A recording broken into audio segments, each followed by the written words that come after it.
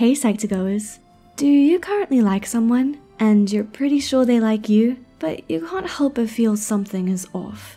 You've had a few ideas of what could be wrong, but your gut is telling you they may have a fear of rejection. How can you tell? Well, if for some reason you don't want to discuss your concerns, or perhaps you want a few more signs something is off before bringing up the subject, there are a few ways that you may be able to tell if someone is afraid of rejection. Here are a few signs they like you but fear you'll reject them. Number 1. They try to spend time with you and do, but often disappear. So, you're starting to get emotionally close when you notice they pull away suddenly that day or soon after. Your conversations are interesting and you talk with them daily. You even text each other good morning and good night. But then suddenly they start to become busy and then seemingly disappear out of the blue.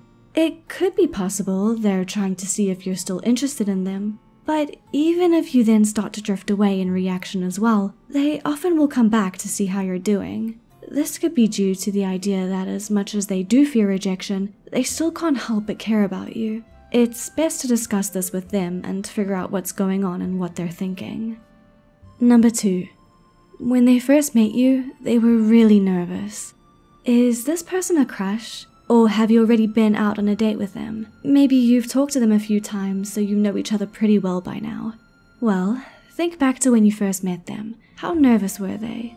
If they were obviously nervous, it's a common sign that they like you. Many individuals with a fear of rejection will often be more anxious on a first date because they very much want things to go well. They may be wondering if you like them as well, so they become a bit nervous about the idea. If you notice they're having trouble talking and their palms are sweaty, perhaps try to ease their nerves on a second date and go somewhere that's comfortable for them. Do they have a favorite spot they often go to? How about a picnic at the park? There are many ways you can help both you and your date to feel calm and comfortable. And number 3, they don't often bring up their needs and they're more passive. Have you noticed that they don't often bring up their needs? Everyone is different and has different levels of energy, but if you notice they've been acting a bit passive lately and don't often bring up their needs or desires, this could be due to a fear of rejection. Many with a fear of rejection also fear confrontation.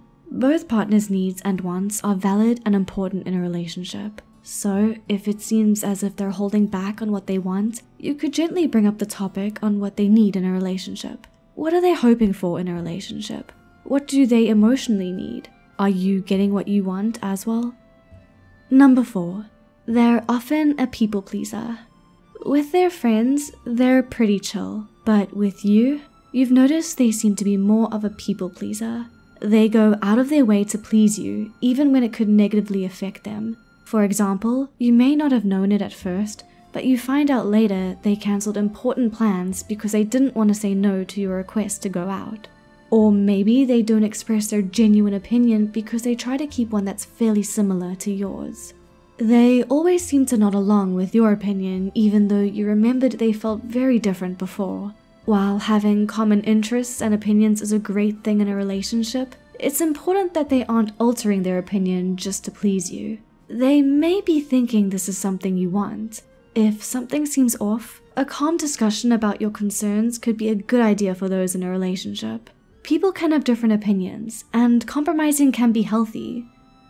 Number 5. They do silly things to try and impress you.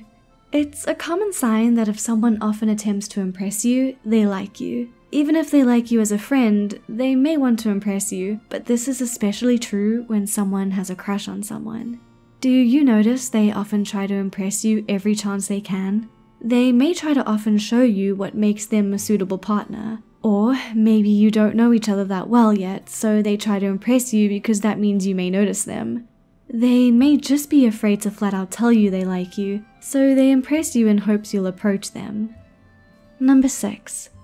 They go above and beyond when doing kind things for you, but don't like to open up emotionally. Does your partner often open up emotionally to you? Are they ever vulnerable? Some partners have trouble expressing their feelings and fears. Some may believe that expressing their feelings of fear will only drive their spouse away. But one of the most important aspects of a relationship, communication.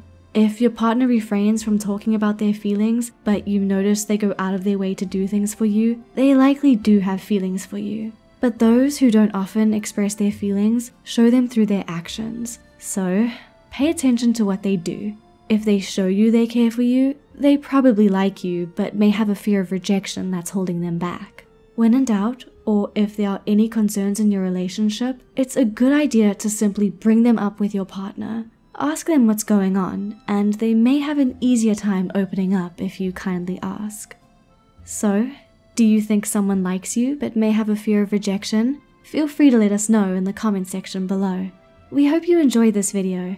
If you did, don't forget to click the like button and share it with a friend, or maybe a crush. Subscribe to Psych2Go and hit the notification bell icon for more content like this. As always, thanks for watching.